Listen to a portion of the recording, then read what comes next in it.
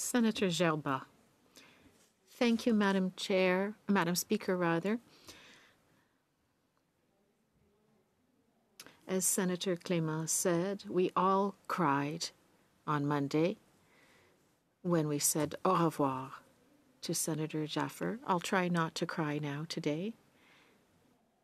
I rise today to pay tribute to my African sister, Senator Mobina Jaffer.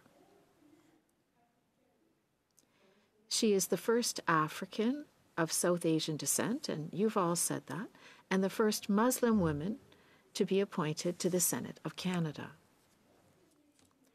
When I was appointed to this august chamber,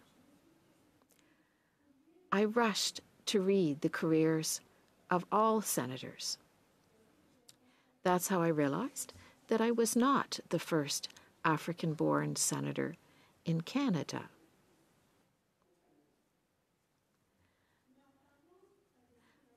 But when I spoke to senators and friends about Senator Jaffer, those who are not familiar with the multi-ethnic and racial diversity of the African continent, many of them have told me that Senator Jaffer cannot be considered African because she is not black, because she is of South Asian descent.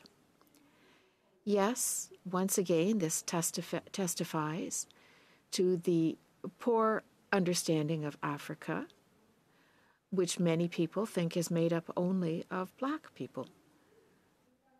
I only had to talk to Senator Jaffer, however, to see how proud she is of her Ugandan and African heritage. Honourable colleagues, we can leave Africa no matter how, no matter what the conditions, but Africa never leaves us. Arriving in Canada as a refugee, the Honourable Jaffer has dedicated her career to representing and advocating on behalf of all Canadians, especially those who, like her, have found a new home in this country of immigration. She arrived as a refugee, but she did everything she could, everything. I won't repeat everything that has been said already.